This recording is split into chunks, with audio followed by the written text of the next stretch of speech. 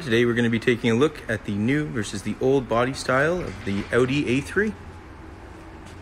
First we will take a look at the 2020, which is the last generation of the A3.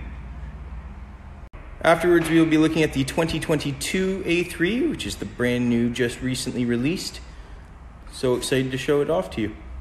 Looking at the back of the old generation A3, you can see you have your dual exhaust at the bottom with the circular exhaust tips. Still an LED light, and then this car is also tinted. Looking at the back of the 2022 new generation of the A3, you still have the dual exhaust there, just with the squared off tips, and the LED rear taillights as well.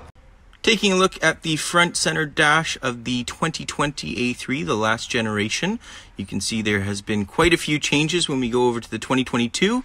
Everything's now a touch screen, and there's no longer the pop-up screen, but you still have your virtual cockpit and a full leather interior. And the last generation A3 seat with the S-Line package, which gives you the sport seats with the full leather.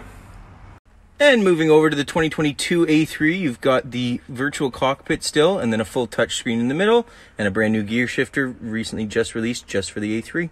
And as well, the all-new seat for the 2022 A3, full leather in the sport seats.